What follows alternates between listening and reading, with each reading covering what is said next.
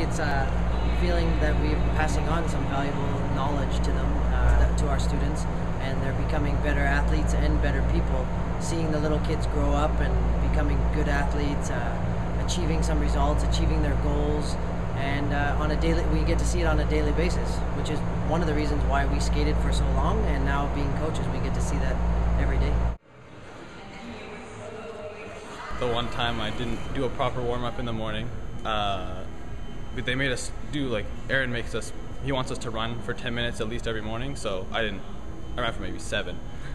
And he said, okay, if you don't want to run in the morning, then we'll just stroke for half an hour. So we just stroked for half an hour straight, doing several different exercises, and by about an hour through the session, I was dying. I don't know, they just put so much effort into every aspect of it, it's not just on the ice, because most coaches, on the ice, they put the effort in, but they take care of us off the ice, and they want to know how we're doing physically and mentally, all the time, and I don't know, they just care about us so much. It's kind of amazing. I'm glad that they feel that way.